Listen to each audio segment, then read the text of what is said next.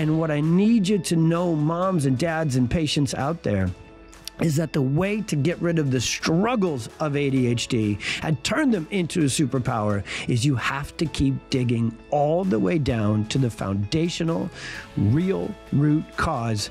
And the foundational, real root cause is not chemical imbalance. Welcome to the Experience Miracles podcast, where we help parents find hope, answers, and drug-free help to overcome your child's chronic health challenges. I'm your host, Dr. Tony Ebel, and I'll be sharing my experiences as both a dad and a doctor on every episode. I can take the latest science and neurology of healing and break it down in the most simple and relatable way possible. We'll take on the toughest topics and answer your biggest questions through interviews with other amazing parents and leading experts, leaving you with practical action steps that you can take to help your child heal and thrive. It's time to expect and experience miracles. Let's get started.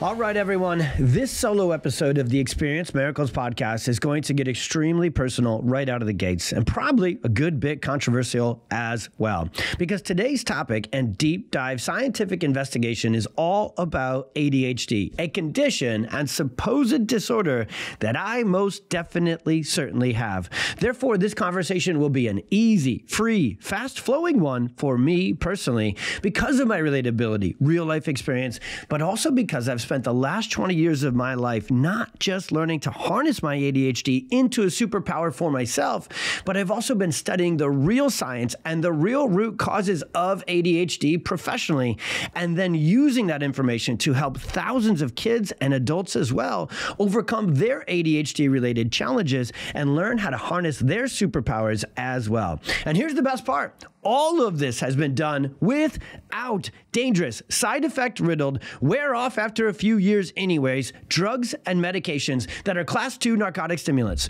that are the most commonly prescribed medications used to treat ADHD when it's termed a disorder and a deficit. And these drugs are often given to kids as young as 2 or 3 years old. While so much to do with ADHD can be frustrating for parents, for teachers, and certainly for the kids and adults who are struggling with those ADHD-related challenges, that frustration and negative emotion that comes with it can often be repackaged and switched to an exciting, positive emotion, and honestly, pure excitement once we can do for you exactly what I promise we will do with today's episode. That is, first, help change your perspective that the conventional medical world really wants you to hold on to, that ADHD is a deficit, is a disorder, and only leads to bad things, and therefore needs to be shut down, medicated, suppressed, or supposedly fixed in some way. And second, I want to get you to see and understand what's really going on and actually causing ADHD in the first place, so that you can address the actual root cause head on and turn your child, or maybe even your own ADHD, into an absolute superpower instead of the daily struggles you may be living with right now. No matter what you've been told about ADHD and whether or not you've already tried medication, please go into this entire episode with an open mind and an opportunity to learn something new that could seriously change the course of your child and your entire family's life in a major way.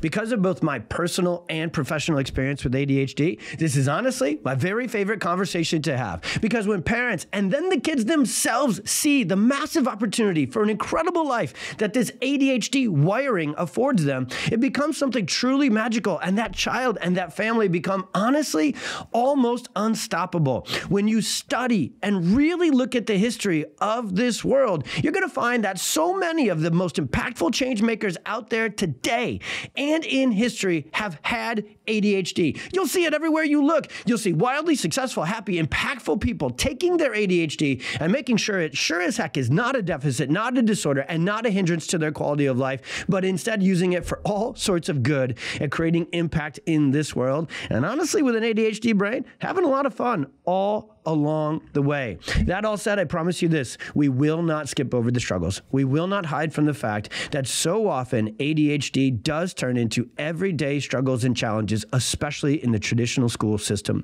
We'll get right into the reality that the current overstressed, overscheduled, wildly toxic, perfect storm world our kids are growing up in today is leading to way more stressed out, stuck on sympathetic fight or flight, gas pedal, nervous system kiddos than ever before. As you'll hear me talk a lot about today, there's definitely a sweet spot with ADHD, where the child's nervous system needs to be fine-tuned, balanced, and coordinated just right to make sure that things do become positive, do become superpowers, and do become useful instead of stressful, detrimental, and daily challenges. Another way to look at it is there's almost a cliff, if you will, that the ADHD brain and nervous system falls off of when stress, tension, toxicity become too much, and it shifts the nervous system into this excessive fight or flight sympathetic mode, and the brake pedal and the handling and the relaxation and regulation side of the nervous system gets shut down. The one thing I've learned through my lifelong experience with ADHD and helping thousands of patients turn their struggles into superpowers is this: you got to really know what you're doing.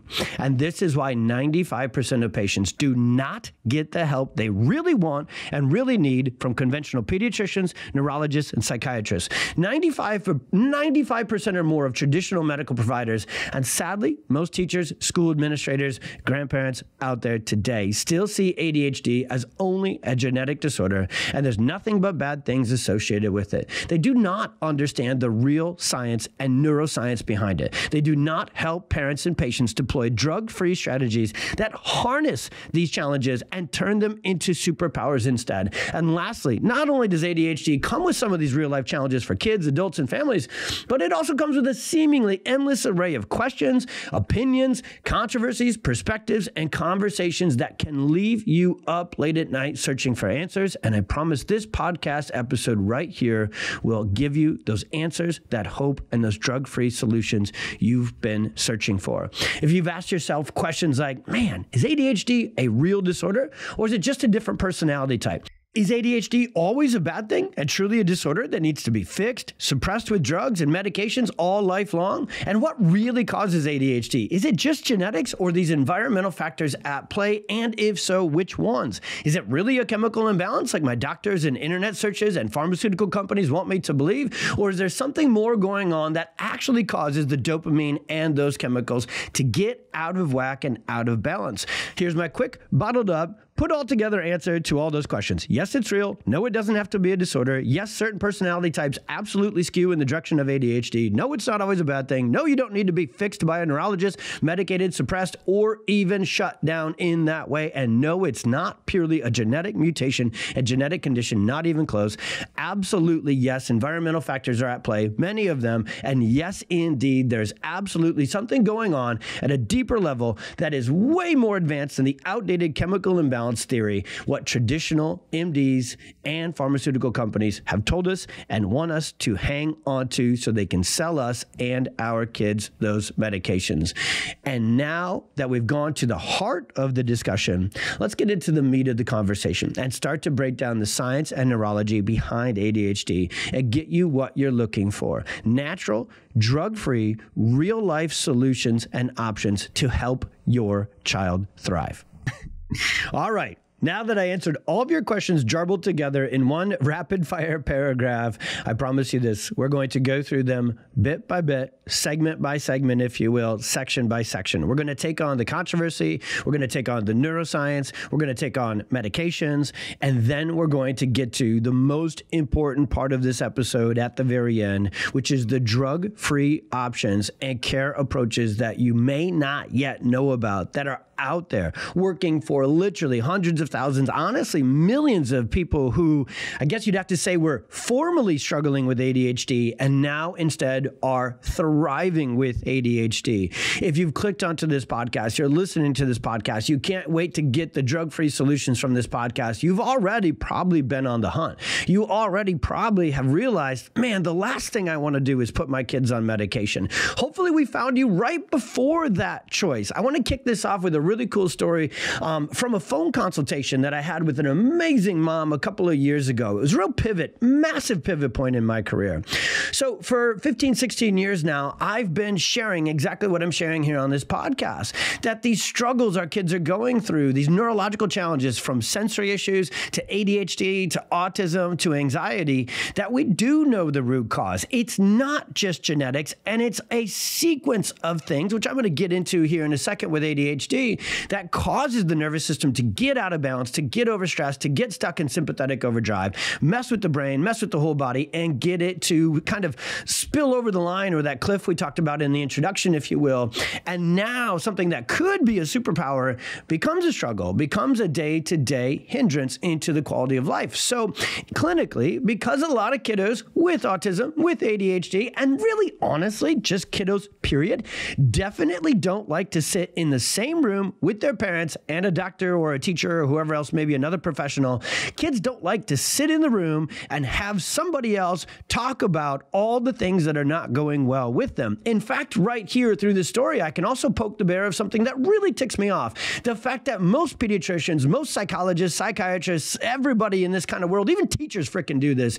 They will, within earshot of kids, talk about, hey, you've got ADHD. This is a problem. You don't sit still. You don't pay attention. You can't stop moving. That's bad. You're bad.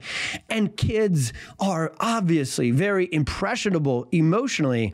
And the thing that breaks my heart inside and out is not just that a kiddo would think that ADHD, not know that their ADHD can actually be harnessed into a superpower, which is really the golden thread of this episode. But what breaks my heart is when adults and professionals especially, who should know better, literally in front of the child talk about all that's supposedly wrong with them, all that's broken, and give them this identity of ADHD. I've met so many teenagers, and honestly, even grade schoolers and elementary kids in my clinic, who when I meet them on this first couple of visits, I can tell that they've bought into this. They've bought into the identity that they're broken, that something's wrong with them, and that forever they need medication to kind of sort of hopefully be okay. I don't know too many other things that are more heartbreaking than that. And in the early stages of my career, I talked about this on the second episode. It's a really great episode where we go into what we call the drugs first to drugs last shift that is happening right now today with our generation of parents. You rock star moms and dads are making that shift happen. And this story with this phone chat consultation with a mom, and we do it on the phone because, again, I, one, like to get into the struggle and make sure I know what this family's up against. And two, we like to really take our time and listen to parents and have their concerns. We're not the pediatrician or the neurologist who's in and out of the room 4 minutes later and never paid attention even during the 4 minutes they were there. We really sit down deep and we dive into these consultations and we listen to your concerns and we listen to the root cause. We go through the perfect storm. We answer questions and then we make explanations like we're going to do throughout this podcast. So that's why it works so much better on the phone, so we can have the time, the child doesn't need to be there, and we can really help that parent make sense of what's going on and get a good drug-free action plan going forward. And I think because I had been doing these phone consultations for so many years, talk about a case of neuroplasticity, hardwiring, right? We're going to talk about ADHD's wiring here in a second. I just naturally, I don't always by any means, I despise the word scripts. We don't cookie cutter our care. We don't cookie cutter our communication. But I think there's just these phrases, a la perfect storm, gas versus brake pedal. You know, you're hearing about them already over and over again on the podcast that I probably say a lot with my patients to help them make sense.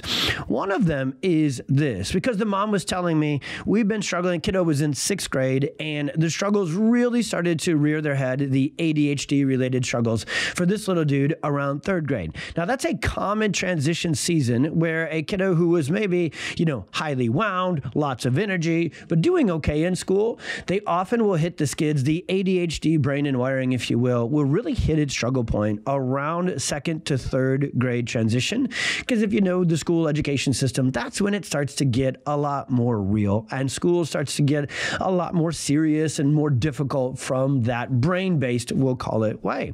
So it was making sense to me that this kiddo struggles, which were always there. Now, this kiddo had been a perfect storm, colicky baby, had some sensory issues, had some gross motor delays, had some sleep challenges and constipation. Things that we'll talk about are absolutely within the box of neurophysiological mechanisms that eventually mess with the brain and cause ADHD in the first place. So this mom didn't know it at the time, but doing her research, which is obviously how she found drug-free pediatric chiropractic care, and was having this chat with me, she knew that her kiddo's issues really hit a kind of big spike in 3rd to 6th grade, but she now knew already, especially finding some of our content about the perfect storm, that they had been brewing for a long time. So my phrase to her was, well, I am so glad you found us. I know for many families, we end up being a last resort. And I often joke with our team that we should answer the phone. Hey, welcome to the last resort. Now, when I said that mom who was a raging bull, ADHD, so we'll talk about the genetic components here right next. That mom knew ADHD really, really well for her kiddo because she had struggled with it and then turned it. She had turned her struggles with ADHD. She had been medicated as a child as well, and it didn't go well. She had a real big challenge with the medications, both while on them and then especially with what we call the rebound effect of getting off of them when she was a young adult. And it's something that very much meant the world to her to help her child's ADHD go from struggles to thriving and do it without medications. So when I said, welcome to the last resort, she stopped me dead in my tracks and she said, oh no, Dr. Tony, you are definitely not the last resort. Chiropractic is definitely not the last resort. We have already tried ADHD coaching. The teachers have been wonderful and given all these different kind of breaks and longer times to take tests and allowed us to have a little wobble seat for our kiddo to sit on. And we've done all sorts of diet and nutrition and supplementations. So we've done many things before trying chiropractic, but I promise you this, she said to me, you are the second to last resort. I already know that the moment I call my pediatrician, they're going to either give me the medication and stimulant medications right there, 8 minutes or less in the office, or they'll just kick me down the road to a neurologist who won't take any time to get to know my kid, won't listen to any of my actual concerns, won't do any real test or examination for ADHD. Why would they not do that? Because it doesn't exist. And then they'll put my child on medications. And to me, that is the last resort. I'll never forget that conversation. And I wanted to take a few minutes to replay it here for you on the podcast because excitedly, awesomely, that is where we are as a generation of parents. The gig is up on the fact that medications, heck yes, millions of times per day are life-saving. These included, sometimes kids' neurological issues get so out of hand, the brain gets so out of balance, and sometimes parents, they just need a life preserver for a few months to get the kiddo to just kind of hit pause on the storm. So then the things we're going to talk about on this podcast, where we actually get to the root cause, we actually repair, restore, rebuild, regenerate, and reorganize the brain and nervous system to go from struggling with ADHD and neurological challenges to thriving with them instead. Sometimes medications save lives, but to the tune that 3.3 million U.S. kids right now today are already on ADHD stimulant class 2 medications. Something's not right with that. The fact that 10%, 1 out of 10 kids are diagnosed with ADHD. And by the way, the stats I could prepare for this podcast episode today, you can go to our website, pxdocs.com, pxdocs.com, and you can read all the articles, all the scientific research-based articles I've written about ADHD, autism, and so forth. You read the articles, you're going to get a ton of information. All the citations, all the stats, all the research I will reference on all these podcast episodes is on our website. Go there, check it out. If you love that stuff, they're there for you. But these stats are actually outdated. These stats are before COVID. Now, what COVID did to already stressed out kids and people is doubled it, tripled it, and worsened it. What COVID did, especially to kiddos struggling in the classroom, is it doubled, tripled, or 10x their struggles. So these numbers of 10% of kids diagnosed with ADHD and even more diagnosed with learning disorders and millions of kids being put on ADHD medications, sadly, unfortunately, I believe as I record this today here in 2024, those numbers are actually worse and more. So what is going on? Is ADHD really a disorder? Is ADHD purely genetic? Is it just that our kids were this ADHD kid, your ADHD brain, perhaps if you have it, because millions of adults struggle with this and they can turn this into a superpower as well. I am living, breathing, talking to you through this podcast, proof of that. Is it purely genetic? Are we just designed poorly? Is that brain just broken? Is that chemical imbalance of dopamine and serotonin supposedly? Is there just nothing you can do about it? You're like a, poorly designed IKEA coffee. Actually, maybe IKEA didn't design. I always use this reference. You go to college and you start your life, your first house, college apartments. IKEA is wonderful. I'm in Chicago. It's right down the road. And I'm really good at rebuilding brains and nervous systems. Like I understand neurology. Like my ADHD in that direction has led me to be one of the world's foremost experts in functional neurology and getting kids better through neurological conditions without drugs. I know stuff that far less than 1% of the world's population, even neuroscience researchers, know about the brain and the nervous system. And yet I can't hang a picture frame on the wall without it being crooked and falling off the day after. So anytime I use these metaphors or analogies, I just always share this with parents. Your child's brain or your brain, it's not poorly designed. That's not how God made us. God made us different. There's definitely kiddos who skew towards, there's definitely family trees and genetic histories and predisposition that are going to skew us towards ADHD wiring, but it's not programmed to be a deficit. It's not programmed to be a disorder. You see, to take something like this and one, put a diagnosis, put a label on it so they can then two, prescribe a medication and make money from it. It needs to be told, the world needs to be told and has been told that ADHD kids are broken. Something's wrong. They're bad. They're not good. And the only chance for them to get to good and overcome this supposed genetic, and again, I can only say the word predisposition because I actually know the science. I was a genetics major in undergrad. I am fully ADHD, love science, and harnessed it. I started getting adjusted in college. So my grades went from struggling because I couldn't sleep, couldn't pay attention, because that is exactly what ADHD will do. It'll get in the way of sleep. It'll get in the way of focus. And as a sophomore turning into a junior in college, my classes got harder. So my ADHD brain, which never really needed to pay attention because I could just get assignments done in 13 minutes or less, 3 minutes or less, and I could take a test and smoke it without even paying attention really much at all. That ceased to be a utility of my ADHD brain in my junior year of college and shifted into a struggle when life got harder. And unfortunately, I was also on the college Jimmy John's Bush Light Never Exercise lifestyle program, which is, I'm having fun with that. It's not good for the brain. So it made my ADHD brain less functional and turned it into dysfunction. We also went through a huge emotional disruption, a big loss in my family's life at that time. And my brain shifted from a superpower into struggle. It was actually the first time in my life where my ADHD stopped being a good thing and turned into a tough thing. And so sitting in class, struggling with this sleep, it was so happened to be, this is just God's path for me. That was while I was studying genetics and molecular biology. So the class, the science that I loved, specifically what I love is neurology. Even at that time of my life, I knew I didn't really love biology. I loved neurology, and I was shifting into these classes with kinesiology and physiology and neurology and learning how the brain and the nervous system works, learning about the vagus nerve. This is all the way back when I'm 20, 21 years old. I was falling in love with this stuff. I couldn't wait to learn more about it, yet I couldn't get there because I hadn't got chiropractic yet. I hadn't got drug-free care for my brain and nervous system yet.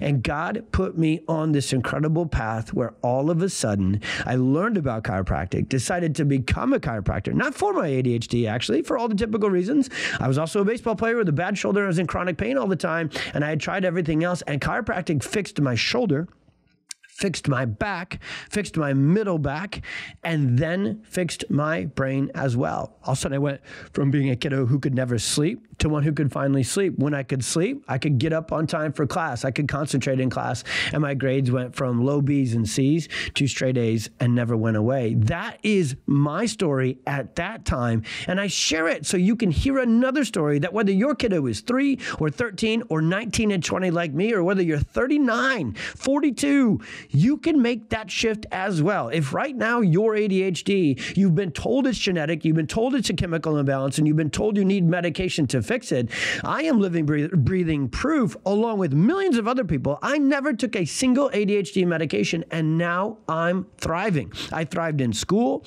I thrive as a dad. I thrive as an entrepreneur. I thrive as a pediatric chiropractor. I thrive as a podcast host. How do you think I get all these things done at the same time without running off the road? I need my ADHD to do the job that God called me to do. And the first thing I will tell you I needed to know is that ADHD is not genetic. So thankfully, I had spent my whole college career studying genetics. So the moment I opened the hood and I started to apply the genetic theory to ADHD and look for the answers that medical doctors and pharmaceutical companies tell people are going to be found in the genetic hunt, they were not. There is no actual concrete proof at all that genetic is what's called that ADHD is what's called hardline genetic. When people say that ADHD is genetic, what they're talking about is, yes, if two parents with ADHD have a kiddo, they are more likely to have a child who has ADHD. Now, why? Is it just simple, this is passed on, there's nothing you can do about it? No. How do two ADHD parents live? Full speed, raging bull, going a million miles an hour, and maybe they're ADHD, maybe they haven't heard this podcast episode and the science and the perspective shared here, and they have bought hook, line, and sinker that their ADHD is a struggle, that they are broken, that they need medication. So what do you think they're going to tell their kiddo? You're broken too, here's your medications. There is definitely signs of this awesome ADHD wiring in a couple of the 4 Ebel kiddos, and I couldn't be happier about it because I know exactly how to harness it and send them in the direction that their mother and I have gone, because we are both highly wound, full speed, get things done that God called us to at a faster rate than your average bear people. And we so pray and so hope and so plan for our kiddos to use this genetic wiring they have for good and not buy into any of it being bad. ADHD correlates strongly with distinctive personality types. ADHD walks a fine line between struggles and superpowers, and that's the line, that's the conversation we're going to take all the way through this. Finally here today, just like I talked about on the Autism Deep Dive episode, now today you get on these typical websites, WebMD, Healthline, and so forth. First and foremost, they're still going to try and sing the song that they've been singing for decades, which is ADHD is genetic. They want people to not scroll to the rest of the article, where finally, because research is very clear and has been for the last 20 years, that it's not solely genetic, that there's genetic predisposition and slight wiring in that direction. But they will then begin to discuss, there's environmental influences. And just like with autism, that's all they say. Now, they finally admit the truth. Oh, there's environmental influences, but they never unpack that. They never actually, I actually, again, once, even though I knew I was going to find, or probably better said, I knew what I wasn't going to find on all these traditional medical websites, I did my research getting ready for this podcast episode again. I was hoping one of them, come on Cleveland, come on Healthline, come on Mayo, somebody take that reality, environmental influences, and just try. Just throw us a little bit of a bone. Why don't you just, maybe admit there's something out there, right? With toxins and stress. And now about the only environmental influence that the CDC, the FDA, and these websites will talk about is socioeconomic. They definitely know that families who have more emotional, socioeconomic strife have a higher propensity for ADHD. Of course they do. What shows up there is more stress. But stress is not relegated to certain communities, to certain cities, to certain states, to certain countries, to certain genetics. Stress is everywhere. The conversation we're going to have again today with this ADHD deep dive episode is that this is the truest statement I can share. All of our kids, the vast majority of kiddos, are exposed to more stress, quantity-wise, more stress earlier than ever before. Our journeys to get pregnant, fertility, and preconception, more stress, more medical intervention, more toxicity than any generation ever before.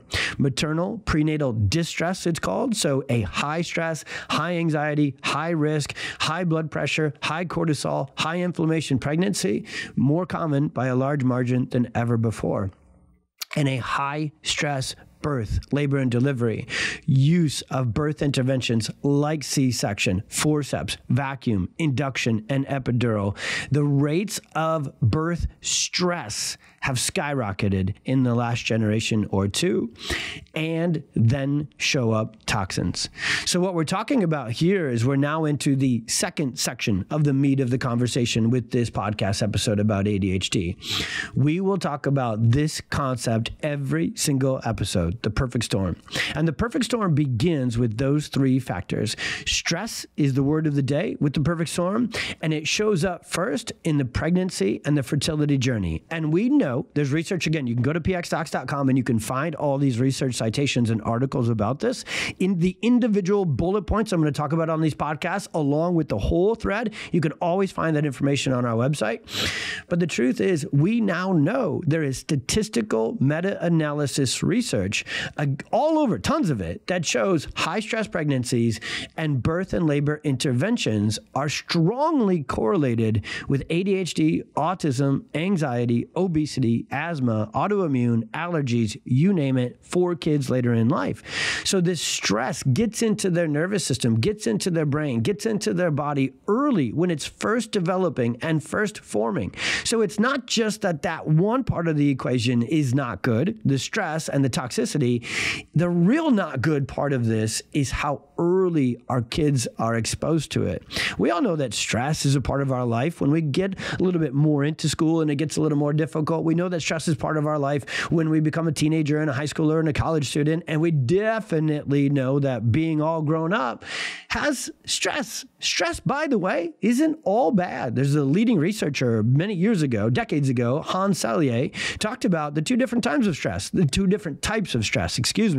There is eustress, which is useful. Stress builds resiliency. Stress builds adaptability. We're going to talk about this. We're going to harness the highly charged brain to build it. The ADHD brain is actually more resilient. The ADHD brain can often be more capable of doing big, complicated things that the non-ADHD brain may not do as well.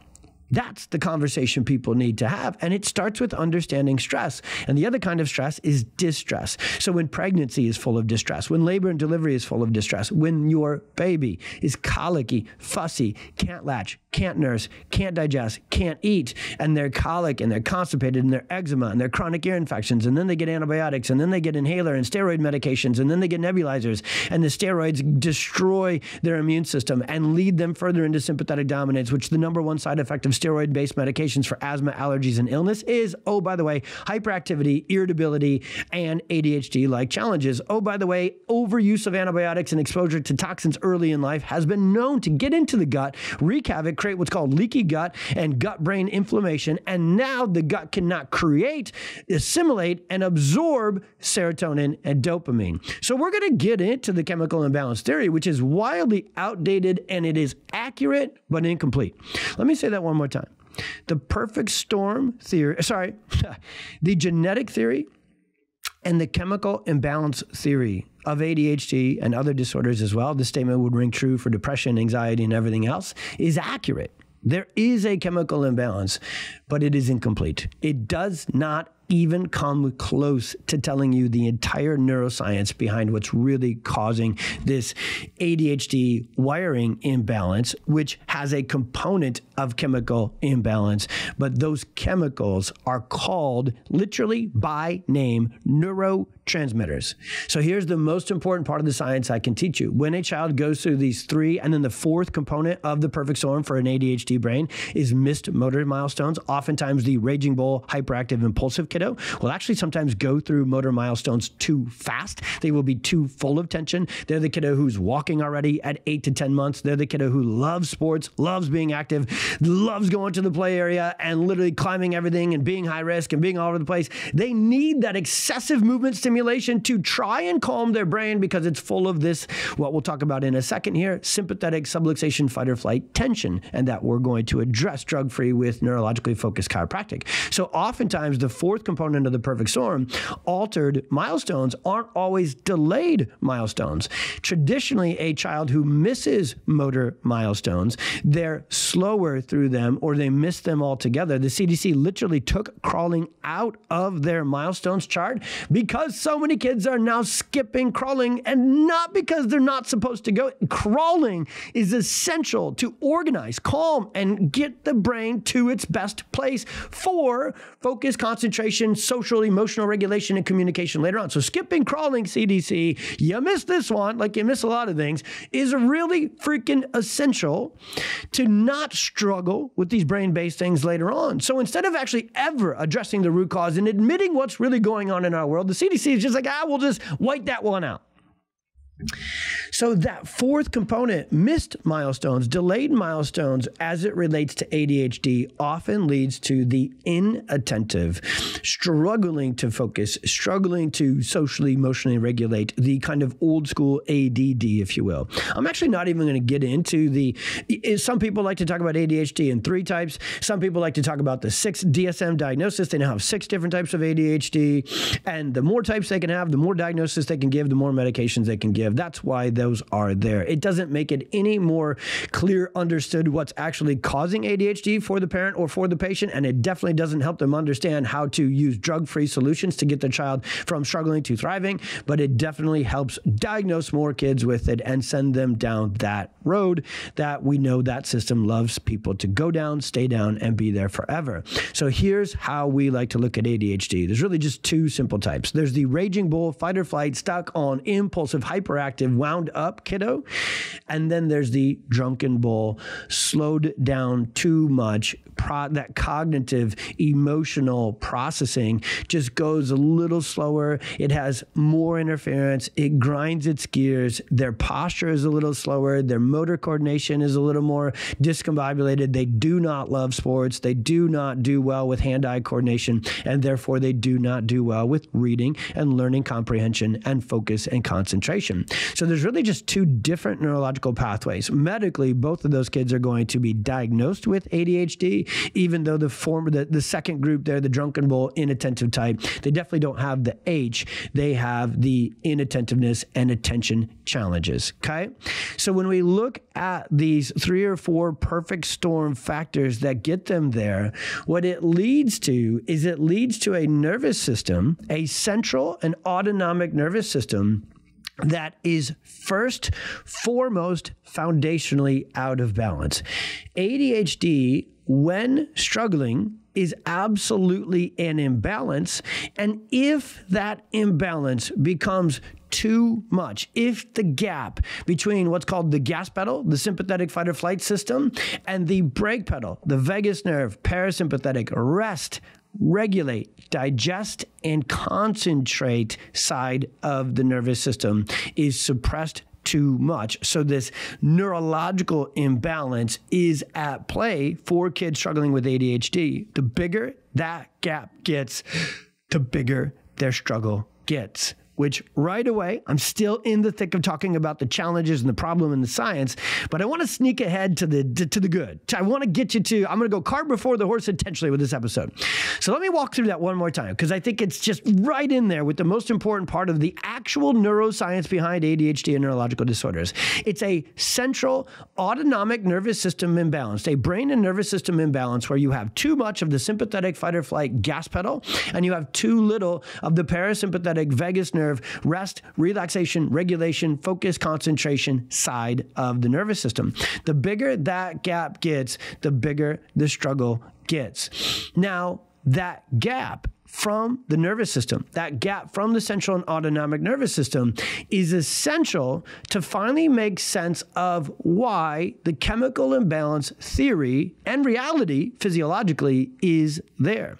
The chemicals that they talk about with ADHD, dopamine, serotonin, and so forth, are chemicals that are neurotransmitters designed to, and this is literally their one and only job, to transmit messages and control communication for the brain and nervous system. Have you ever heard the phrase, don't kill the messenger? Medications kill the messenger, not the cause of the imbalance. The chemicals are following what the nervous system tells them to do. The nervous system is the boss.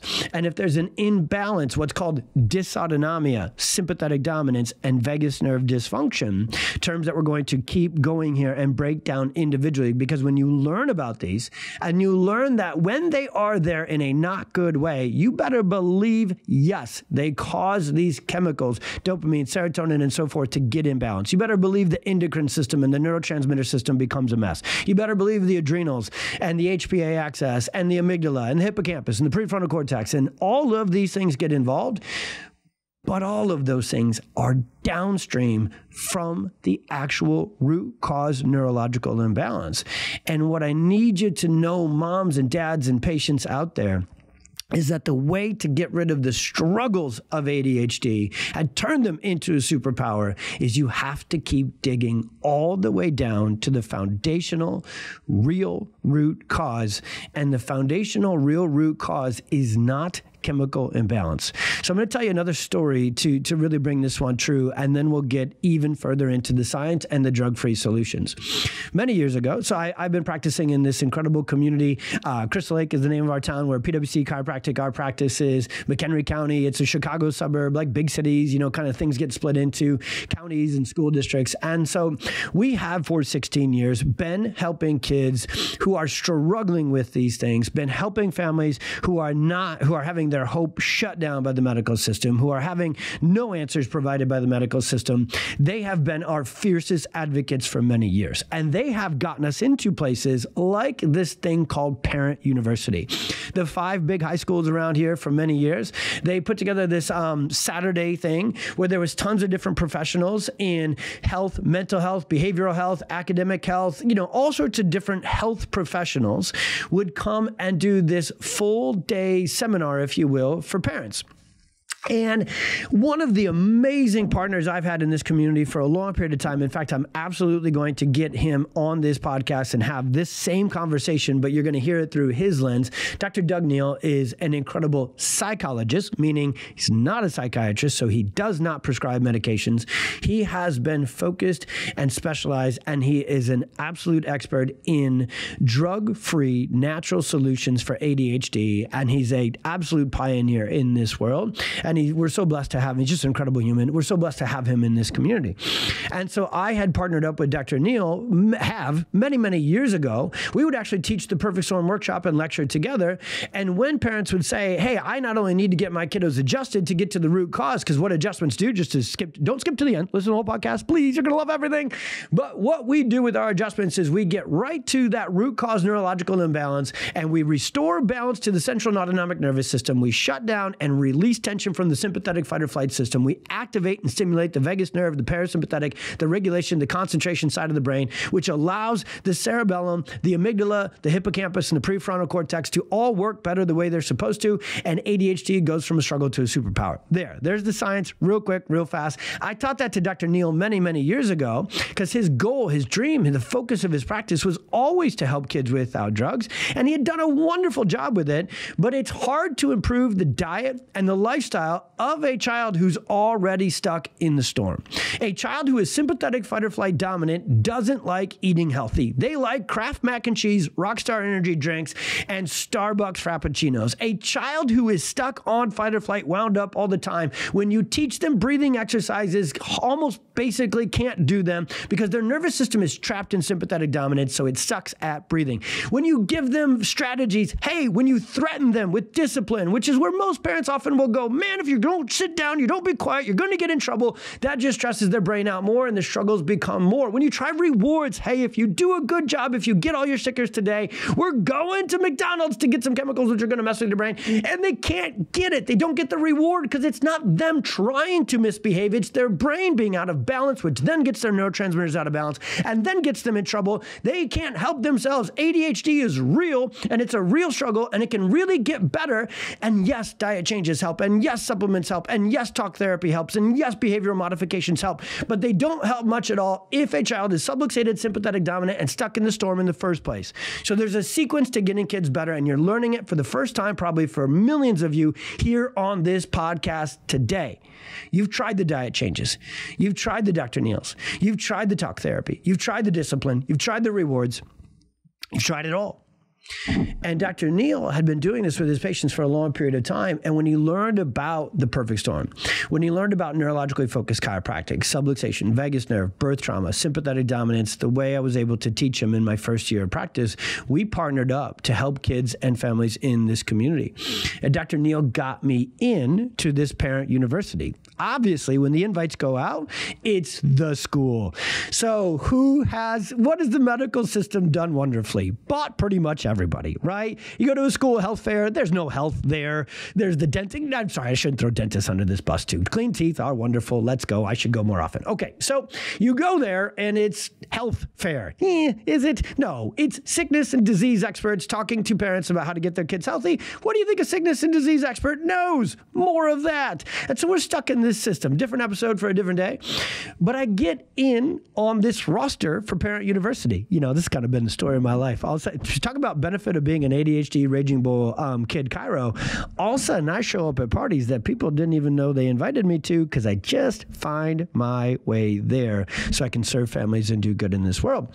So there I am. I show up at Parent University one year, and I'm on the, what do you want to call it? The sidetrack. I got like a 20-minute talk down at the end of the hallway in a classroom that doesn't have air conditioning. They're like, put the chiropractor down there. Nobody's going to like it. Nobody's going to go there. Nobody's going to like it. Well, guess what parents don't like most? Drugs, medications, and seeing their kids struggle, not only with ADHD and anxiety, but then take medications and deal with all the freaking side effects of them. So guess what parents already, when this story was happening 10 years ago, 10 plus years ago, guess what parents were looking for? Me. Guess what you're looking for? Us. Drug-free care to not only help your child not struggle, but to do it without drugs and all the nasty, unwanted short and long-term side effects that come with them. So year one, I rock that talk. I do the Perfect Storm talk, basically TED Talk style. I had 20 minutes and parents were blown away and word got out. They do feedback forums and ours were good. Next year, I get an hour. I'm still on the sidetrack, but I get an hour and the feedback forums through the roof. More Tony, more cowbell. Let's go. More drug-free solutions. I don't know what the school meetings were thinking about when they were building this, but somebody, Dr. Neil and another person were very influential in that world, and they get me the third year of Parent University here with the local high schools.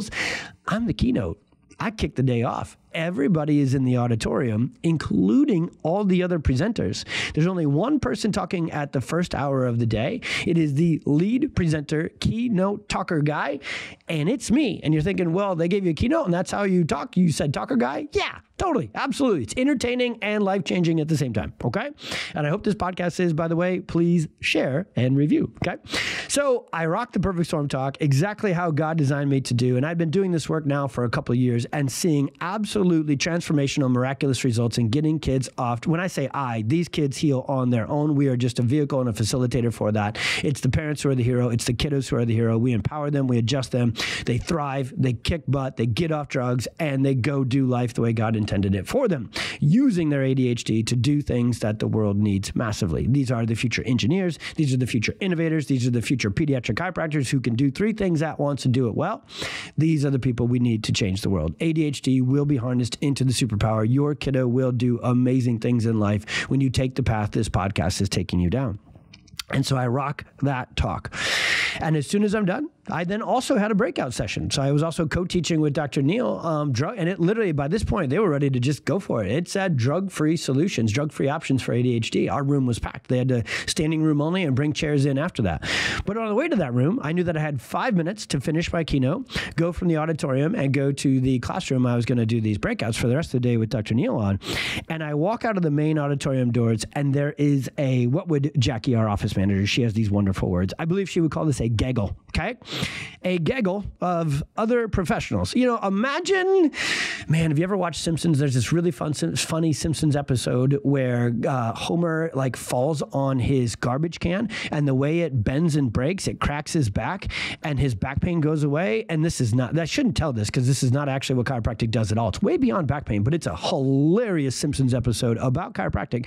So then what Homer does is he starts a non-sanctioned, non-licensed, basically chiropractic joint out of his garage, and he takes all of his buddies over and he just shoves them backwards over the garbage can, and it cracks their back, and they get all, miraculously healed.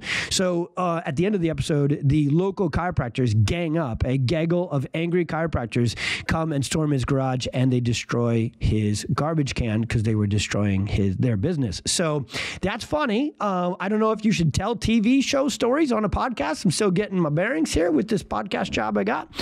And so, but I definitely know, given my ADHD brain, I tell long stories. This is from my mother. I said it on the first episode. If you hear me say a little story to kick this section off, and if I say short story, I mean long story. But hopefully they're useful, relative, and entertaining at the same time. And if you're walking on the treadmill or hanging out in the gym right now, working out, and you're laughing and smiling and people are looking at you awkwardly as you listen to this podcast, I have done my job, because we're having a real serious conversation on every episode. So sometimes it's just fun to have fun.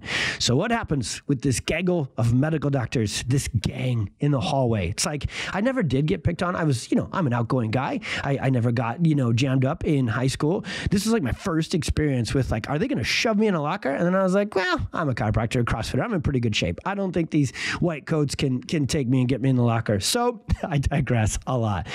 So here's what they asked me. All right. So I thought they were going to jump me. I thought they were going to be angry. And I think a few of them might have been a little perturbed. But there was a leader of this gang, and she is wonderful. She's actually a wonderful friend here today. She unfortunately moved to Florida and retired and doesn't practice anymore. But she was a psychiatrist who asked me this question. She said, here's what she said to me in person. She said, Dr. Ebel, and I knew it was serious when she used my last name. Dr. Ebel, that was incredible. And it's finally starting to make sense for me why, over these last couple of years, anytime a family would come into me and say, hey, we started to go see this Dr. Tony guy and get neurologically focused pediatric chiropractic, my kiddo is better. Can we get them off of these medications? And she said, I am so excited every single time a family tells me their child is doing better. And you better believe, because I'm sure you don't, but what I want to do for every one of my patients is not have them be reliant on medications during this crucial time of life called being a teenager and a high schooler, where the brain and the hormones are already so sensitive and so out of whack and changing so fast. Medications can be useful, but they also can be dangerous. Hearing her say this, it was like the angels, the clouds had parted and the angels were singing. And she said, but I still have one question that I think you kind of addressed in your talk there, but you didn't really address.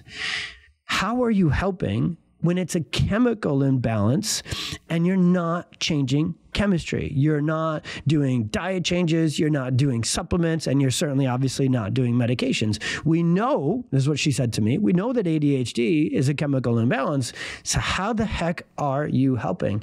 And I said, and for the first time in my life, because I'm usually not very Socratic, meaning like asking questions of others. Usually I'm like, oh, I got the answers I know you're looking for. Let me give them to you. And so I said, let me ask you this. What chemicals are imbalanced and involved with ADHD? And she said, well, obviously dopamine and serotonin. And I said, what are those chemicals categorized as? Like if we go back to school, we look in our anatomy and physiology textbook, what are those chemicals? And she said, they're neurotransmitters. I said, I fixed the first 5 letters. We work on the neuro component of that imbalance. When you get the neuro system back in balance, guess what follows suit? The neurotransmitters and the chemistry.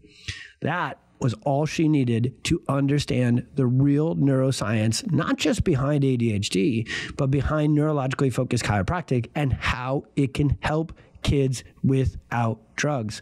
And from that day forward, she was the only one out of that gang. I never really met the rest of them. They never sought us out. It breaks my heart that other providers, medical providers, can learn this. I don't know if they know this. I think a lot of them do and still don't change because they want to, but they're in a system that doesn't allow them to.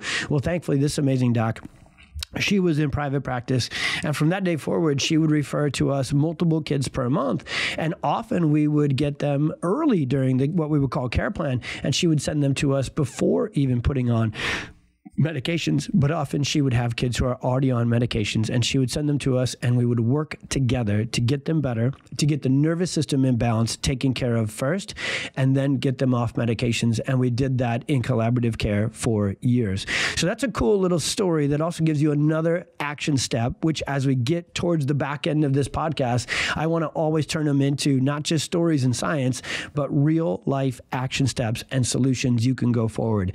You need that kind of psychiatrist. You need the psychologist that is Dr. Neil. You need someone who has drug-free strategies and is fully open. If you're taking notes, mom and dad, if you're that kind of note taker with a podcast like this, and maybe you are, because this is the condition that is wreaking havoc on your child's life, and you know that the best of them actually is ADHD, and you can see them thrive if you had the right doctors and the right strategies.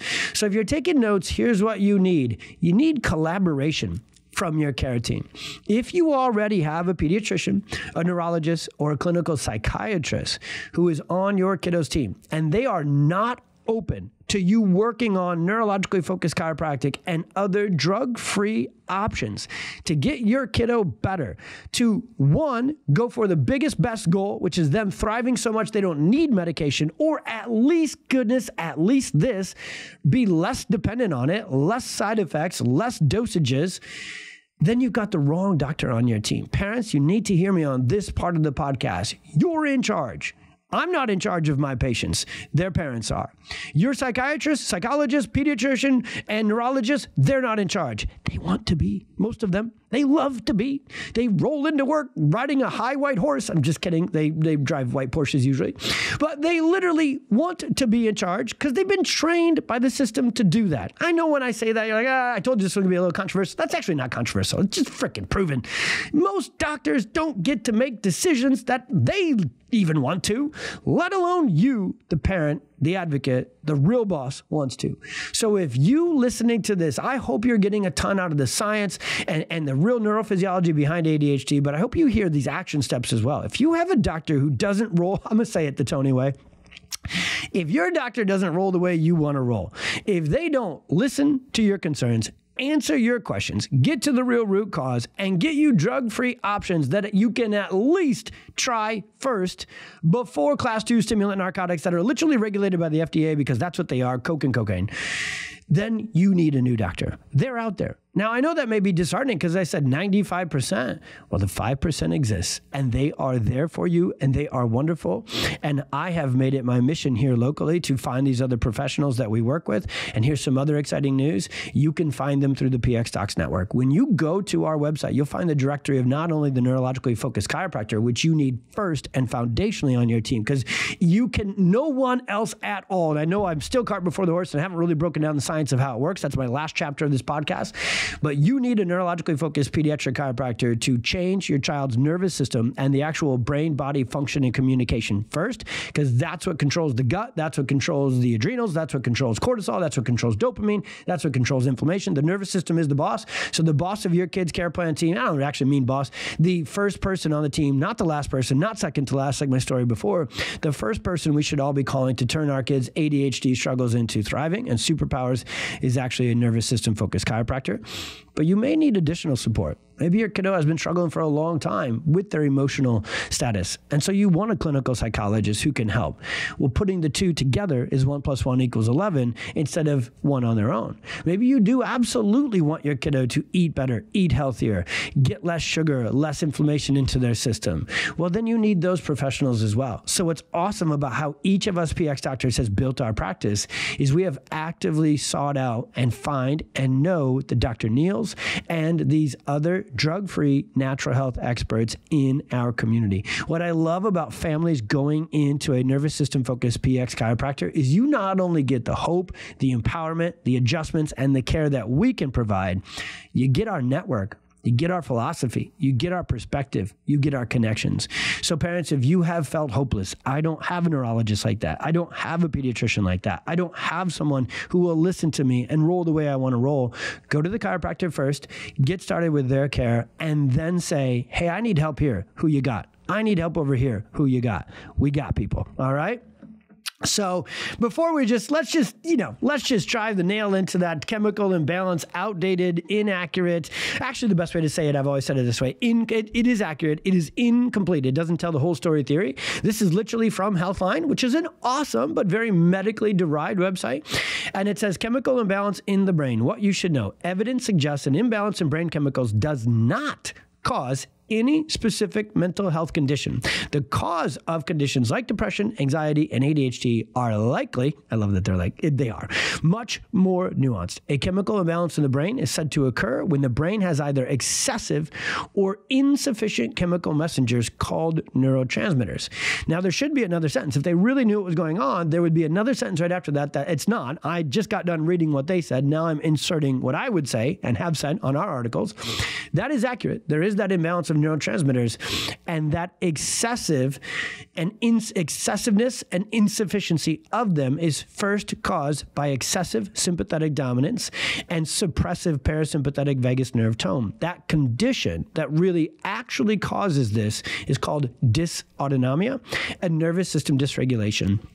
And that's my last component of this, is to really, really teach you how those things are. I had a whole section in my notes here about the side effects of ADHD medications. They're nasty, they're awful, they're short-term. Sleep, diet, growth suppression, and these are fun. Tics, irritability, moodiness, stomach problems, fast heart rate, and high blood pressure. Isn't it kind of crazy that an overstimulated brain that then can kick out ADHD is treated medically with stimulants? Yeah, I always have told this. I've said this as kind of like it's reverse physiology. They overstress an already stressed system to such a degree that they basically shut it down. Pretty much every family I talk to, even when the ADHD medications go into their child, and I know I'm on a podcast, so you can't see me unless you're watching the YouTube video, I'm finger quoting, when they work, meaning they've suppressed the symptoms. When parents or folks tell me, and I'm not trying to be a jerk with what I'm about to say, it's just a really poignant way of getting people to realize what working really means and doesn't mean. I've met many families over time, or even patients over time, who say, yeah, I have ADHD, but I have the medications, I take the medications, and they work wonderfully. So my response, again, I guess in this world, I'm more Socratic than usual. My response is always, awesome. Stop taking them for the next 30 days. Do you think they'd still work? And of course they say, no, they actually wear off after about 4 to 6 hours, 12 at most, right?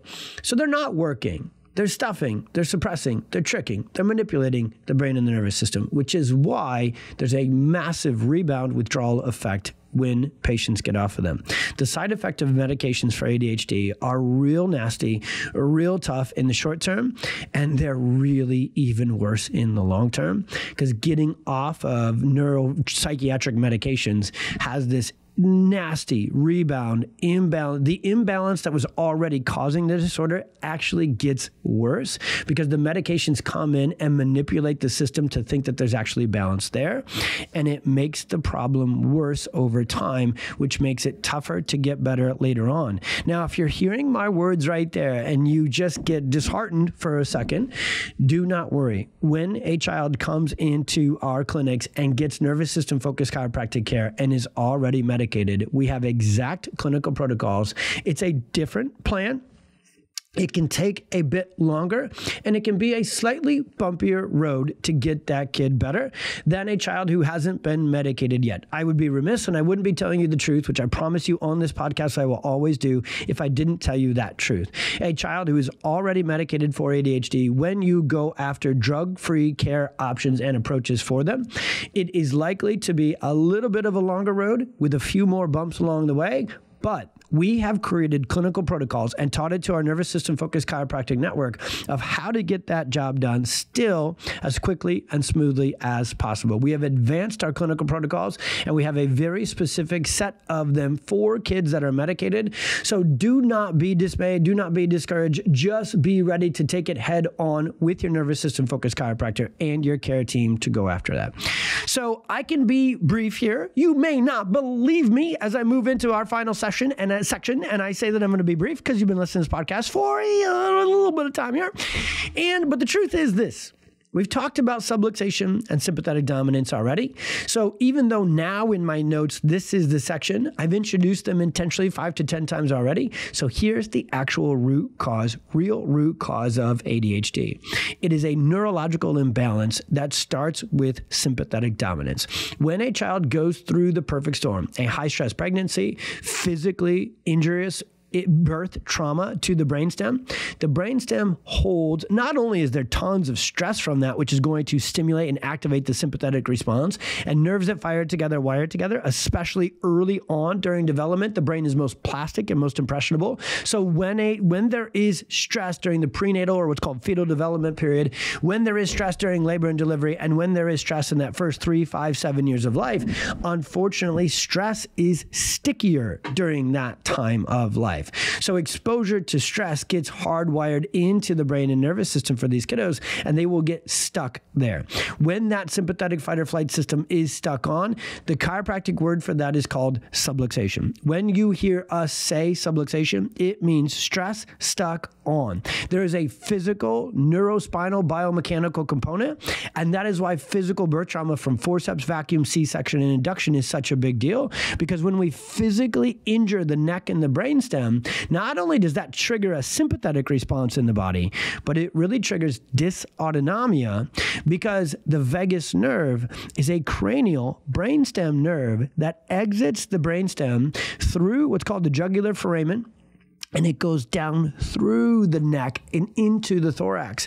So the vagus nerve is very sensitive to physical birth stress and injury via things like forceps, vacuum, C-section, and induction. These are the kiddos who show up with difficulty nursing, difficulty latching, difficulty swallowing. These are the kiddos who then have tongue ties, not because the tongue tie is starting the problem, but the tongue tie is a downstream effect of too much sympathetic fight or flight tone and injury to that part of the nervous system. And so the tongue, the tissues, they become tethered, they become tight, because the tongue and those tissues work for the nervous system just like everything else. So it's the neurological signaling and wiring that gets shifted into sympathetic dominance, and the other side of the dysautonomia coin is the vagus nerve is located right there, and the vagus nerve is sensitive to emotional stress. The vagus nerve is very sensitive to physical injury and subluxation of the upper neck, lower neck, and upper back, where it makes its way through. And the vagus nerve is also very sensitive to toxicity and inflammation.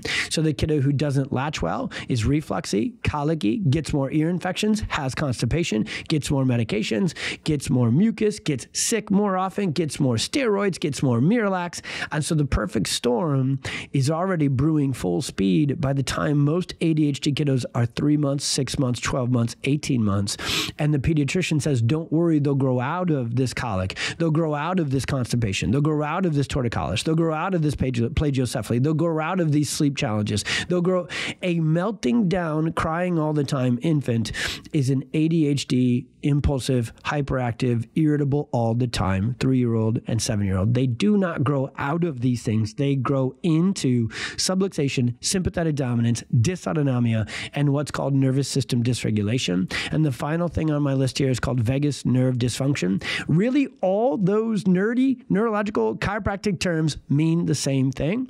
And if you love learning more about this, we're now getting to the very end of this and getting you into action. I strongly encourage and really want you to go to the website, go to pxdocs.com. We will put these article links in the show notes, or you can just go to Google, search PXDocs. You can go type in www.pxdocs.com. I'm pushing this hard because I just know that these articles and this information on the website, we have put so much into that, and it will change your life. You're not only going to get more information. Moms, dads who are looking for drug-free solutions for your kiddo, I know you. You're going to love this hour-long podcast episode, and then you're going to want to do hours more research to help your baby get out of the storm. Go to the website, read those articles, learn about dysautonomia. Learn about subluxation, learn about vagus nerve dysfunction, learn about birth trauma and the perfect storm. We will link the articles in the show notes. They will change your life when you understand. This is a deep dive episode about ADHD and the real root cause and the science and neurology behind it. And it's also kind of an introductory episode. It's also kind of honestly just 101. Once you really unpack all of those terms and know what's going on, then you'll understand this last thing. That's why your ADHD kiddo can't just keep their behavior and their focus and their emotions in check. They also can't sleep. They can't fall asleep, stay asleep. They can't poop. They can't eat. They can't digest. They can't get through a cold. And ADHD kiddos are often sick all the time. There's a high clinical correlation between sleep disorders and ADHD. There's a high clinical correlation between digestive disorders, constipation, eczema, and ADHD. There's a high clinical correlation between neurorespiratory immune challenges, chronic colds, chronic cough, asthma, allergies, and ADHD. And the son of a gun, when a kiddo is sick all the time, they are put on antibiotics and steroid-based medications like nebulizers, whose side effects all kick out ADHD-like behavior. And there's a huge clinical correlation between ADHD and gross and fine motor delays and challenges, and ADHD and speech issues, sensory issues, motor tics, and often even seizures. Many times this underlying root cause of stress that kicks out the ADHD challenges can continue to kick out worse things downstream if it's not found and taken care of from a foundational root cause level. So the final thing to ask here, moms and dads, is how the heck do I find out if this perfect storm, if this subluxation, sympathetic dominance, vagus nerve dysfunction, nervous system dysregulation, and dysautonomia is truly actually causing my kids challenges? One of the biggest issues parents and patients have faced forever with ADHD is that there isn't a proven test that says, medical test, that says, here's ADHD. Many have tried, mostly medically, psychiatrists, pediatricians. It's just a survey, just a questionnaire, just tracking, chasing symptoms, and then labeling and categorizing someone as ADHD. There's no blood test. There's no brain scan. Some in the more neuropsychiatric advanced world will run PET scans, SPECT scans, and they'll say, this part of the brain is overactive and this part of the brain is underactive. And they are, like the chemical imbalance theory, accurate, yet incomplete. The brain does what the body tells it to do. The brain is 99.9% a sensory processing satellite and air traffic control system. So what we know about an ADHD brain is that certain parts of the brain are imbalanced. Perhaps there's even right-left brain hemisphere imbalance. I didn't go deep into that at all in this episode because the brain isn't the problem either. The brain is the result of the problem. What we find again and again, and the research is finally stepping up and proving this, is ADHD ends up in the brain, but it doesn't begin in the brain. Just like we talked about with chemical imbalances, ADHD ends up as a dopamine imbalance, but it didn't begin as a dopamine imbalance. The brain, problems with the prefrontal cortex, the hippocampus, the amygdala, those are absolutely components of ADHD that genius people like Dr. Huberman and Dr. Daniel Amen and other people at Harvard and here, there, and everywhere will talk about. We found ADHD.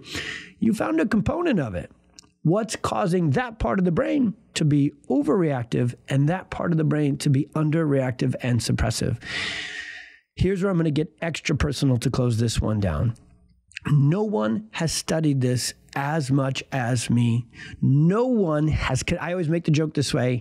I study this stuff like the annoying toddler who first learns to gather information by asking an endless array of questions that start with the word why. Why is the prefrontal cortex out of balance? Why would the amygdala be overreactive and the hippocampus be suppressed?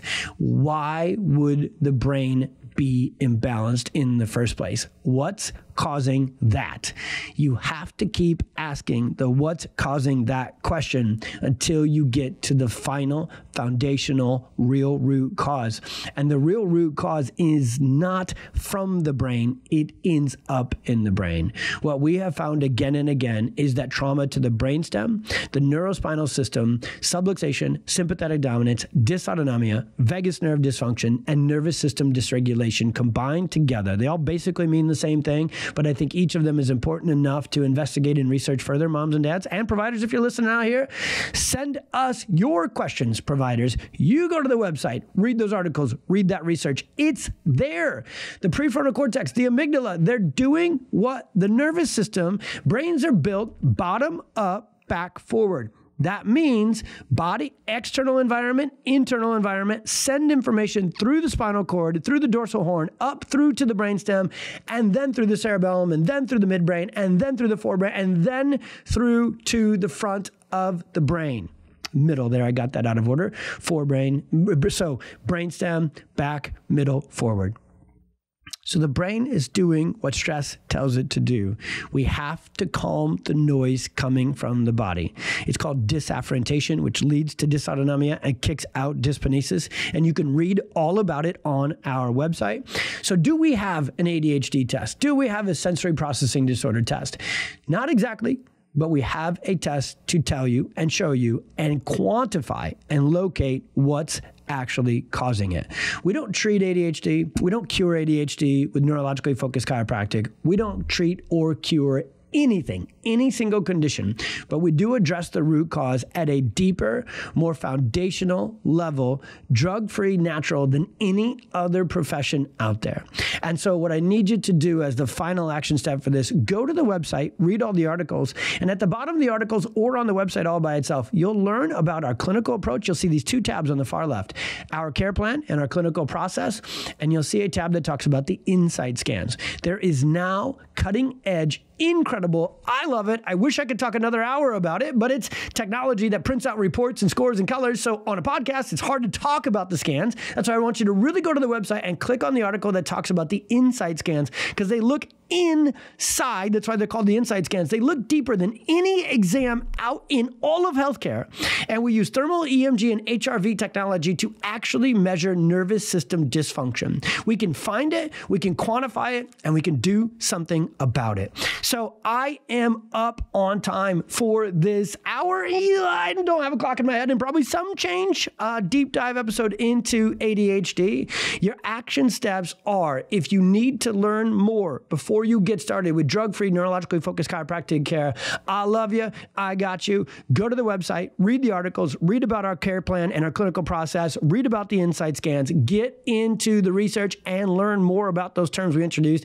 I know moms and dads whose kids are struggling. You are on the hunt, and more information is better, not less. You love these deep dive episodes. You love these deep nerdy articles. You'll see images there. You'll see videos where I can show you the scans, show you the technology, and map this out in a visual representation as well. You also find those videos on our YouTube page. You can go to YouTube and search PX Docs, DOCS, and find us there. So my action for you is to go learn more. And then those of you who are ready to get started today, to get your child healing naturally, drug-free, and address the root cause head on today, go to the website, click on the tab that says Find a PX Doc, and you will find a nervous system focused chiropractor who is trained in this science, trained in these protocols, most importantly, has this perspective and the connections we talked about before as well. And that is the most impactful, life-changing action step I could tell you about, is get started with a nervous system focused family chiropractor. If you go to our directory and you don't find someone, shoot us a DM. Send us a DM through our Facebook page. You can find me there, Dr. Tony and the PX Docs. It sounds like a bad neurologically focused chiropractic folk band. Okay. Or you can go to Instagram at PX Docs and you can send us a DM there. You can get in touch with us on the website as well. If you don't see someone local to you, reach out to us. We will go on the hunt for you. We have been training nervous system focused chiropractors through the PX Docs certification programs for the last 3 years, and we're coming up on 1,000, but we need thousands. If you have a local chiropractor who even somewhat kind of sort of focuses on pediatrics and nervous system, send them this platform, send them this podcast, and simply ask the question, hey, I want this kind of care for my kid. Do you do this? If yes, let's roll. If not, will you go get trained by Dr. Tony and the team and then come back and help my kid? That would be a great plan. Parents, you are the advocates. You are in charge. You are the action takers. And I know it's tough. I know exactly what struggling with ADHD is like. For the first 20 years of my life, I did not sleep. I couldn't fall asleep. I couldn't stay asleep. So my raging bull brain could handle things like sports, being a farm. Thank goodness I was a farm kid, right? I was outside, active all the time, and I could sit down and take a test. Everything else in between, like turning assignments in and all that sort of stuff, super annoying. Didn't really get to it. Didn't have time for it. And then I got adjusted. And then I got this lifestyle. And then I got neurologically focused chiropractic. And my life went from a struggle to everything God designed it to be. When people look at me and go, dude, you're crazy. How are you getting so much done, yet so happy, so excited, so energized, and not burnt out? Because I have, there's the finger quotes again, I know you can't see on the podcast, because I have ADHD. I don't have a deficit. I don't have a disorder. Your kid, your child isn't broken. They don't have a deficit. They don't have a disorder. They have some freaking real, unstoppable potential. I know that the world will be changed in the future by change makers, impact makers, and those, as Steve Jobs said, who are crazy enough to think they can and hardwired enough to make it happen. I definitely modified, Mr. Jobs' quote right there for my own personal use. But Raging Bull ADHD rockstar kids when paired with the handling and the braking capacity that these adjustments, which will release sympathetic dominance and then activate the vagus nerve and stimulate the vagus nerve, that's how our clinical approach works. You'll learn about it on the website. It's the only thing in healthcare that does it like that. It's the most potent, most effective way of changing actual nervous system function and handling the real root cause of ADHD and other challenges. That will change your child's brain. That will change your child's life. And all together, it's all of us, this generation of parents, that can change the health of future generations to not be so stressed, to not be so out of balance, to not be so toxic, to not be so medication dependent, suppressed, shut down, and completely disconnected from the life that God designed us to live. I don't just believe or think that your kids are meant to thrive. I know that the neuroscience proves it. ADHD 1000% can and will be a superpower for your child. Get to the website. Go read more articles, learn about the technology, learn about our clinical approach, and get connected to a nervous system focused chiropractor today. And my final request, please help us reach other kids who are in the storm, other families who don't know this truth we just shared on this episode. Will you please subscribe and download not only this podcast, will you please go to Spotify, go to Apple, to iTunes, wherever you watch this, listen to this. Will you please leave a review? I would love, especially if this episode, if you were to say, I listened to the ADHD episode, it changed my life. I can't wait to get started. I have got started. My kid's rocking it. Please keep in touch with us. Leave reviews. Go to Instagram. Go to Facebook. Leave comments. Send us DMs. And please share this podcast with other moms. Share it with your providers. Share it with your pediatrician. Share it with your psychologist. Go find the Dr. Neils of the world as well, and you will find the hope, the answers, and the drug-free help that I know you've been searching for. And I hope God led you to this podcast to find. I love this job. We'll never stop doing this job. You'll love this podcast. So will all your other mom and dad homies. Send it out. Share it out. I'll see you on the next one.